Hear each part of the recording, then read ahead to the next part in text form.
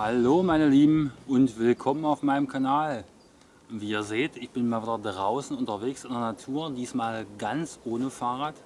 Bin zu Fuß unterwegs, mache eine Wanderung hier im Raum Magdeburg. Habe mir das Winterzelt rausgeholt, meinen dicken Schlafsack, denn diese Nacht soll minus 20 Grad werden und ich will das Ganze mal testen, wie das ist. Jetzt bei dem Winterwetter ist ja richtig schön mit dem Schnee und so weiter. Ja, darum soll es gehen in dem Video hier. Ich möchte so, vielleicht mache ich nur eine Nacht und wenn ich mich gut fühle, mache ich 2 oder 3 Nächte sogar hier. Müssen wir mal schauen.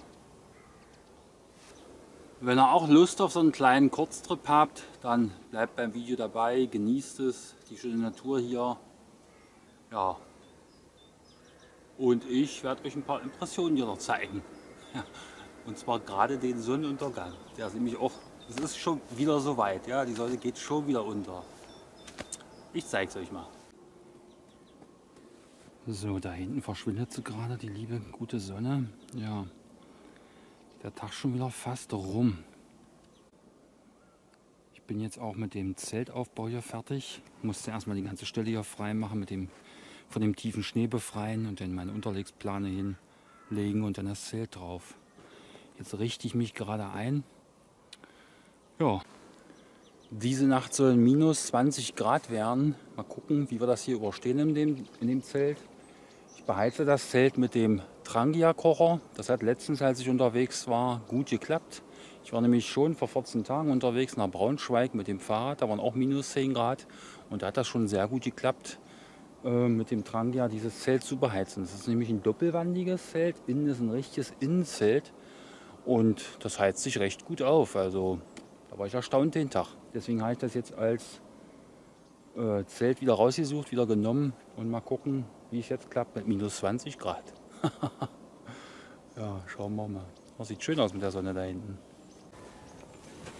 So, guckt euch das an hier. Das ist nochmal innen ein richtiges Innenzelt. Kann man alles zumachen, richtig gut belüften. Und das Schöne ist da oben, wie ihr es seht, da hat man auch so nochmal Belüftung. Die kann man allerdings nicht verschließen. Da ist nur Mückennetz vor, aber das Gute ist, da kann man schon rausgucken.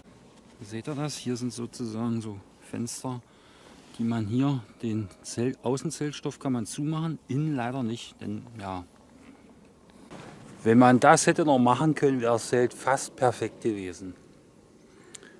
Ja, aber trotzdem ist es nicht schlecht, hat zwar noch ein paar kleine Nachteile, aber ja, vielleicht erwähne ich die noch. Ja, kann ich ja euch gleich sagen, zum Beispiel die Bodenwanne hat zwar eine 10.000 mm Wassersäule, aber trotzdem drückt sich da irgendwie immer Wasser durch. Gerade wenn man so einen feuchten Boden hat, das drückt sich irgendwie durch. Ja. Ansonsten ist das Zelt echt gut. Könnte man glatt eine Kaufempfehlung für aussprechen. Vielleicht ist der ein oder andere dabei, der so ein hochwertiges Hilleberg-Zelt hat. Würde mich mal interessieren, ob sich da auch, wenn es richtig feucht ist, ob sich da denn auch, wenn man jetzt in das Zelt dann im Feuchten aufschlagen muss, auf einer feuchten Wiese oder so, ob sich da denn auch das Wasser von unten durchdrückt. Ja, das passiert hier leider. Ja. Ah, Leute, jetzt gibt es erstmal ein Käffchen.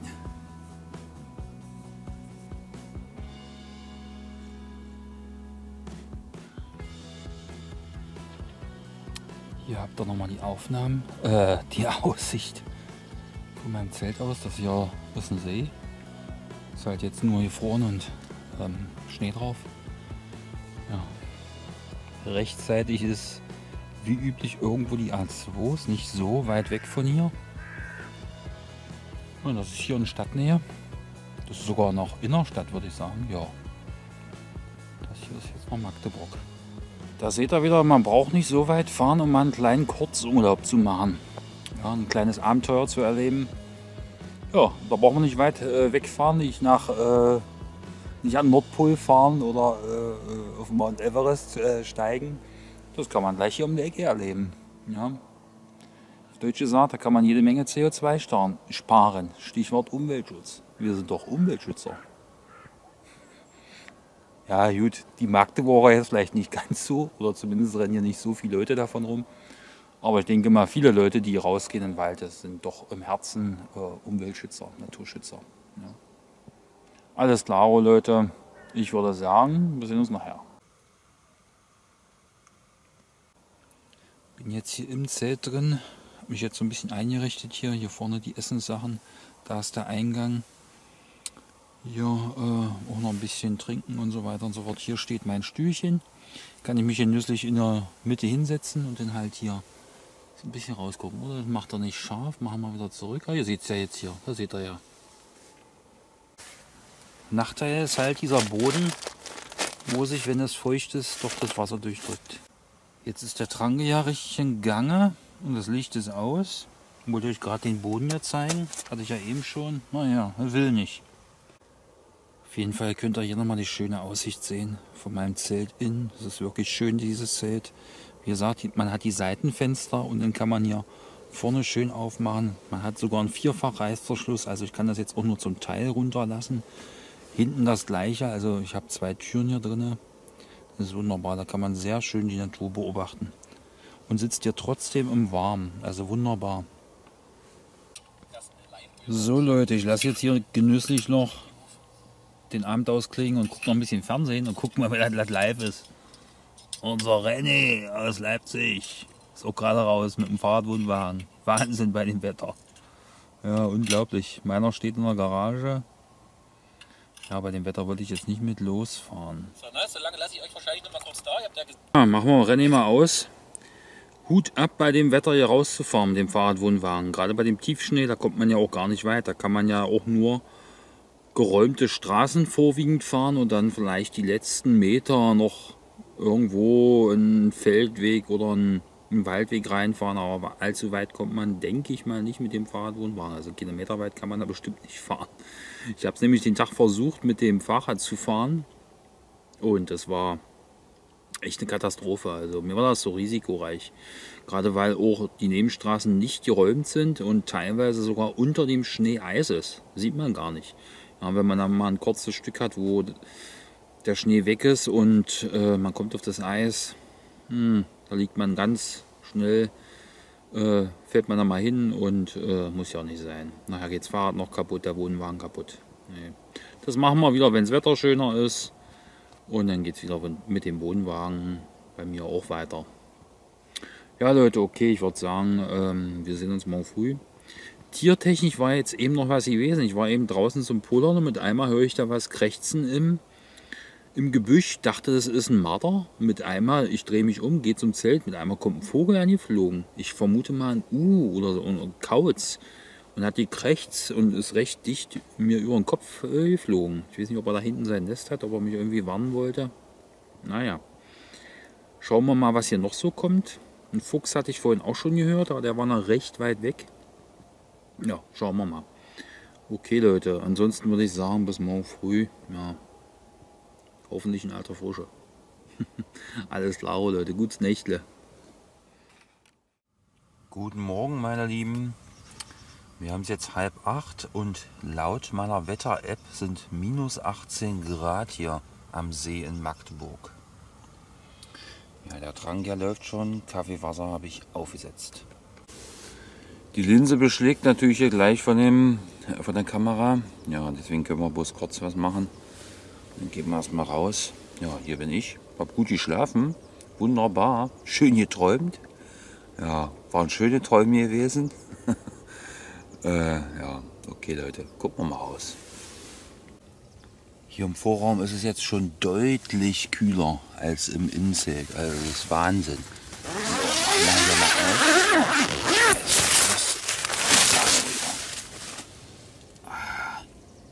Da ist der See. Alles gefroren. Ja, da hinten kommt die Sonne hervor. Ja, schön. Richtig toll. Ja, hier ist alles gefroren auf dem Zelt. Gestern war das noch richtig schön. Jetzt, ja. Nochmal die andere Seite. Ja. Aber jetzt geht es wieder ab ins Zelt. Das ist nämlich schweinekalt. Und ich habe keine Handschuhe hier an. Und hui, man merkt ja 18 Grad minus. Wasser kocht auch schon. Da kommt die Sonne hoch. Seht ihr, kann man wunderschön beobachten hier durch dieses Fenster. So, jetzt noch mal kurz mit nicht beschlagener Linse. Mal gucken, wie lange sie durchhält. Ja, sieht einfach so schön aus. Auf dem Schlafsack ist ein bisschen Kondenswasser hier. Ich weiß auch nicht, wie das da hinkommt. Ja, dann muss er mal trocknen hier.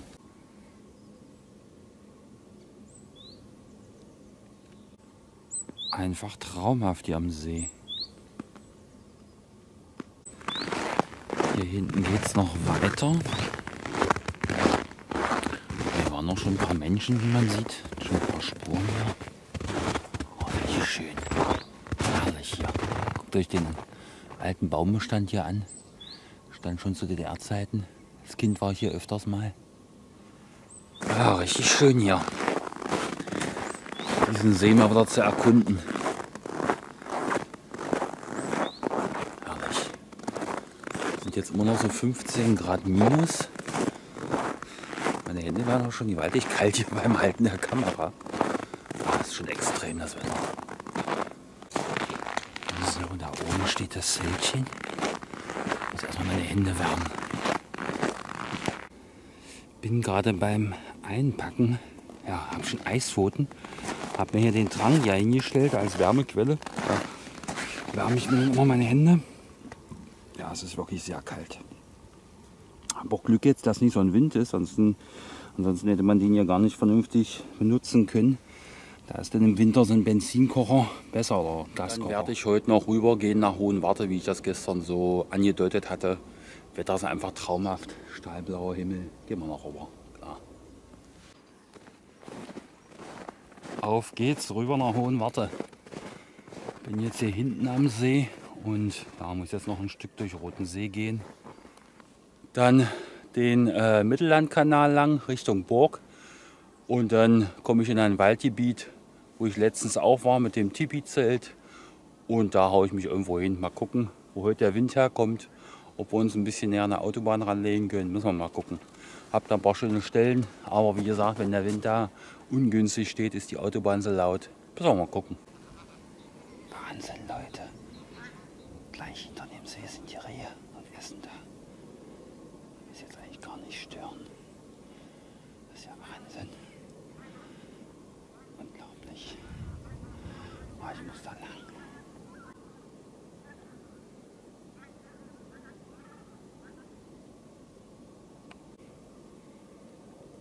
Ich hoffe, ich höre weg. Ich gehe jetzt hier durch Magdeburg-Roten See. Hier ist recht viel Industrie, hier bauen sie auch viel neu. Zum Beispiel hier hinten.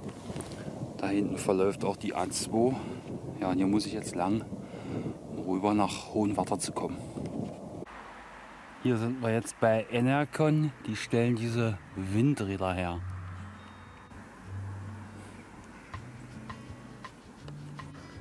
So, hier ist nochmal das Firmengebäude von Enercon. Dort ein Windrad. Und das richtet sich ja immer genau zum Wind aus. Und wie ich sehe, haben wir Südwind.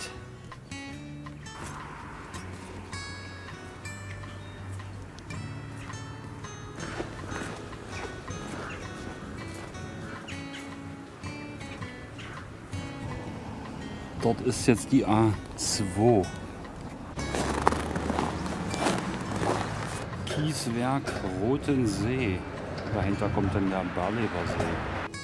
Dahinter ist jetzt der Barleber See. Sieht man jetzt nicht leider. Das sieht man jetzt leider nicht komplett, wollte ich sagen. Ja, Leute, traumhaftes Wetter zum Wandern. Herrlich. Einfach nur toll. Dieser Sonnenschein. Herrlich. Ihr könnt ja kurz mal ein Stück mitkommen, wie ich hier so lange watschele. Nach dem See kommt dann das Schiffshebewerk Roten See und der Mittellandkanal, dann die Trogbrücke und die Elbe. Das zeige ich euch nachher natürlich. Ja, hier gehe ich jetzt noch geradeaus und dann geht es rechts. Ja, herrlich. Guckt euch den blauen Himmel an. Ein Traum. Träumchen. Herrlich.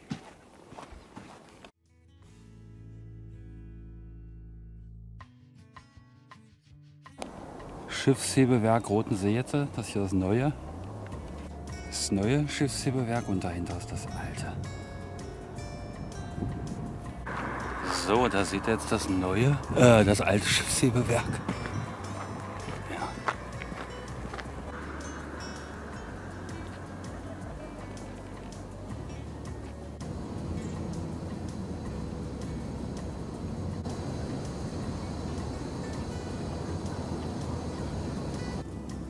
Da oben ist jetzt der Mittellandkanal. Der führt dann hinten zur Elbe.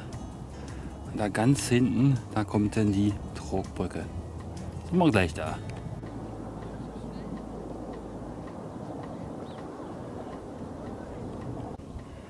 So, jetzt bin ich oben auf dem Mittellandkanal. Da kommt die Trogbrücke gleich. Da hinten ist die Trogbrücke.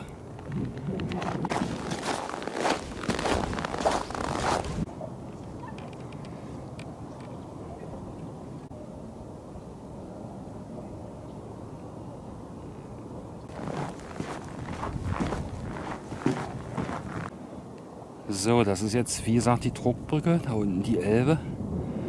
Ja, und da hinten, da ist die A2. Die Brücke dafür. Na, meine Lieben, kennt ihr die Stelle hier? Ja, ich bin wieder da. Ich habe jetzt wieder hierher verschlagen. Geht halt von der Entfernung her. Habe auch mein Zeltchen hier wieder aufgeschlagen. Diesmal ganz oben auf diesem Hügel. Ja. Da drüben geht es halt wieder zum Kanal da hinten. Das ist der Kanal. Weiß nicht, ob man ihn sieht. Im Hintergrund hört man vielleicht wieder die Autobahn. Ja, wie ihr seht, wieder die gleiche Stelle wie letztens. Diesmal ein bisschen weiter oben, hier auf dem Hügel. Ja, ich denke mal, heute wird ja gar kein Förster kommen oder Jäger. Unten waren noch gar keine Autospuren an den beiden Hochständen, die dort sind.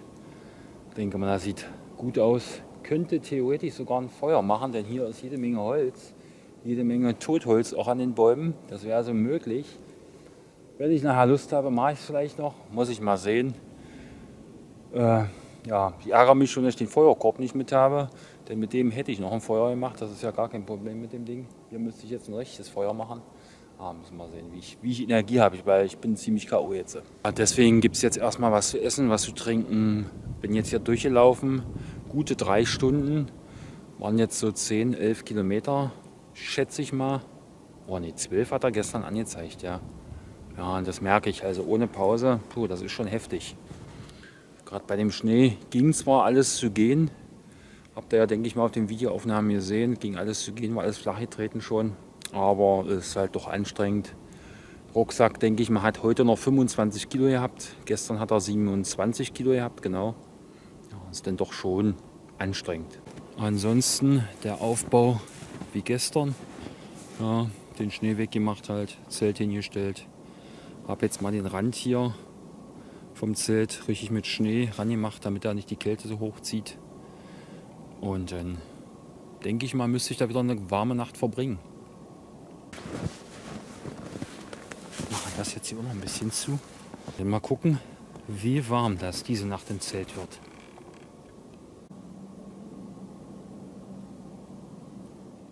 Ich bin gerade am Schneeschmelzen, wie ihr seht da. Und ich sage euch eins, es ist eine Schweinekälte. Ich habe mir jetzt hier zum Schnee holen extra Handschuhe angezogen. Ich hatte eben die Handschuhe nicht an und das ist so kalt. Ja, die Hände werden so kalt, wenn man den Schnee anfasst. Das ist echt Wahnsinn. Ich glaube, das sind jetzt auch schon knapp 10 Grad minus. Noch nicht ganz so, 8 Grad minus. Das ist halt ein bisschen kälter als gestern. Ja, und das merke ich schon, das ist schon heftig. Ja, das merkt man schon. Habe zum Glück noch genug Spiritus da, habe auch noch 200 Milliliter Ersatzspiritus mit. Jetzt habe ich noch eine fast volle Flasche für heute Abend und morgen früh. Müsste theoretisch reichen. Ja, habe das Zelt ja auch mit Schnee ringsherum gemacht, dass das ein bisschen besser isoliert ist. Mal gucken. Zur Not muss ich mich in den Schlafsack verkriechen. Ja. Alles klar, Leute, ich würde sagen, ich melde mich nachher wieder, falls es was Neues gibt. Ich habe mal die Karte rausgeholt und dann kann ich euch mal zeigen, wo ich heute lang gegangen bin. Halt von Magdeburg Roten See bis hier nach Hohenwarte Siedlung. Dahinter habe ich mich in den Wald gehauen. Das ist jetzt heute die Sicht aus meinem Zeltchen raus. Die Sonne ist schon wieder untergegangen. Ja, und jetzt zieht es ganz schön an. Eine schöne Sicht. Vorhin hat auch schon was geknackt hier im Wald. Wie gesagt, ich vermute ja mal, dass hier ein Waschbär ist. Kann natürlich auch was anderes sein, vielleicht ein Wildschwein. Schauen wir mal. Hier drin habe ich jetzt den Trangia an, der heizt ein bisschen. Ja, ansonsten wie gestern hier alles hingelegt. Oh, sieht man jetzt gar nicht. Oh, da ist das Brötchen. Guten Morgen, meine Lieben. Ich bin gerade aufgestanden. Es ist mittlerweile um 7:30 und ich mache mir erstmal was zu essen. Habe nämlich Hunger. Bei mir gibt es heute Morgen Nudeln. Müssten noch gleich durch sein. So sieht es draußen aus. Machen wir mal ein bisschen auf. Tiergeräusche waren hier nicht. Ja, Nacht war recht gut. Und ja, heute geht es wieder Richtung nach Hause. Habe jetzt das Zelt wieder abgebaut, alles verräumt. Bin auch abmarschbereit. Ja, und jetzt geht es wieder nach Hause. Hier bin ich. Rucksack habe ich schon auf. Ja, und dann geht es auch gleich wieder los. Mir ist schon ein bisschen frostig vom Zusammenbauen. Ja, okay Leute, das soll es mit diesem kleinen Mini-Abenteuer gewesen sein. Ich nehme euch noch ein Stückchen mit durch den Wald und ja, ich muss erstmal nachher zum Bäcker richtig was essen. Ich hatte nämlich nicht mehr viel zu essen, habe jetzt bloß hier so eine Tütensuppe gegessen. Ja, einfach nachher noch mal ein paar Stücken Kuchen essen und einen schönen Kaffee trinken, das tut einfach gut.